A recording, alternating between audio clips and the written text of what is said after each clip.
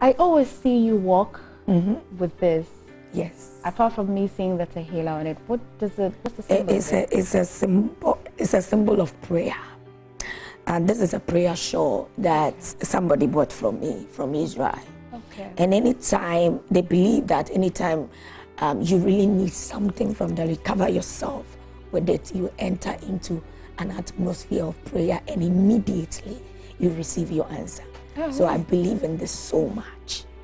And so when they designed it and brought it to me, I have a lot of calls that they need it. So if you really want this, when you come to the premises of ICGC on the 8th of August, we are putting down a lot for you to come and purchase. Okay, okay. On the 8th of August, are we paying? Are we buying tickets? No, it's free. It's always going to be free when it comes to Tehilla experience, because it's a covenant that I had with the Lord, and I'm telling you, God is using it to bless a lot of souls, bringing people to Christ. So I just want people to come and worship and go home with miracles. Okay. Well, what time will it be on the 8th of August? On the 8th of August, we're starting at exactly 4 p.m. And with Tehilla experience, when you don't come early, at exactly 4 p.m., I'm holding microphone.